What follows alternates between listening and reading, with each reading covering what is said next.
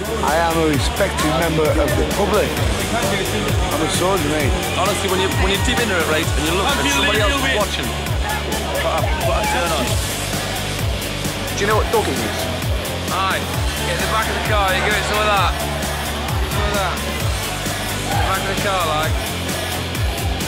Get yourself in the fucking taxi. Go there, turn left. Oh, there you are, there you are.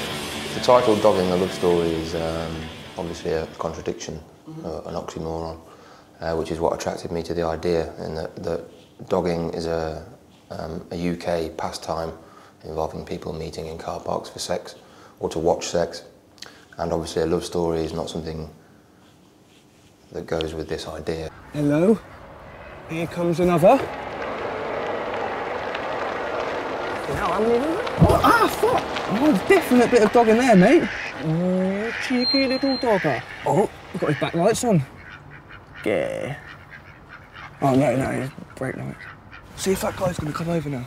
Loath to call it a phenomenon. It's I know in the American trailer they've said it's a phenomenon sweeping the nation, which is, you know, a bit colourful. But I think it happens. Yeah, it definitely happens, and it happens all over the UK in various spots, and certainly in Newcastle where we filmed there are real locations, one of which we filmed in.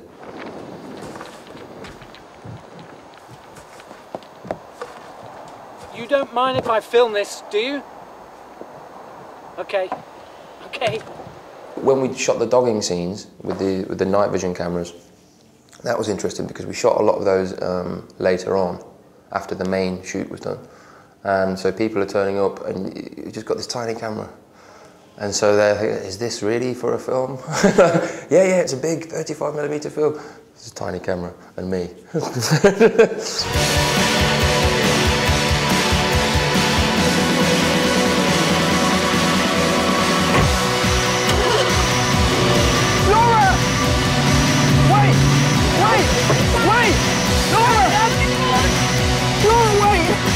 What are you doing?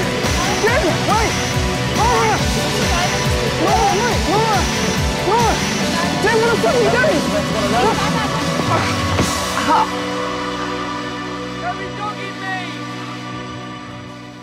It was a learning experience, and it's for a first-time feature for me, because I held back from making a feature for many years, and to finally do one, it was a real tough one to do. Because with a feature film, there's so many elements to a feature film, and you might have, you know, a part of it that this person loves and this person loves, but this person doesn't like. So you change this, and then this person doesn't like it anymore, and so it goes on, you know. And after a while, because you work on it so long, I mean, I edited this film alone, which was a big mistake, and it wasn't actually meant to happen that way, but it did, for about 18 months. And so, I mean, to be honest, by the end of the film, a dinosaur could have walked into the shot and I probably would have thought, yeah, it's a good idea. I just couldn't see anymore. It's really hard. So for me, that was the biggest challenge. It's just making sure that you don't stay so inside it that you can't see. And I think if it turns out, you know, in 2 years' time I look at it and I think it's a complete failure, then I don't know, maybe I'll step back into my comfort zone. Or I'll give up filmmaking and become a wizard.